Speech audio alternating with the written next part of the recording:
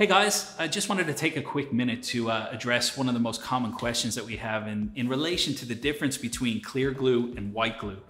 So typically when you're dealing with white glue, it's a combination of copolymer plastics, and in most cases, dependent on the MSDS sheet that you get, is safe for use on skin. Now there are some cases where the white glue does have products that are not good for use on skin, but if you check the material safety data sheet, you'll always get that information, or you should do. Now with the clear glue, it's a different story. The clear glue is a product of solvent base, so you're looking at cutting agents like toluene, xylene, hexane, which are all derivatives of gasoline. You even have ethyl acetate. And while they're not, while it's not really the recommended types of products to use, they are still readily available on the market.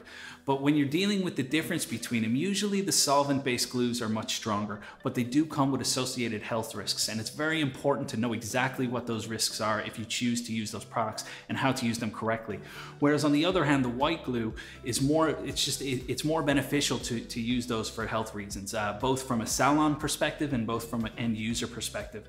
They will give very good performance if used correctly, but at the end of the day, you need the information from the material safety data sheets to make the best choice for your product use that you can. So look, if you have any questions at all, feel free to get in touch with us at any time, either by clicking the URL below or by calling us or emailing us. We're always at the other end of the line, and we're more than happy to help in any way we can.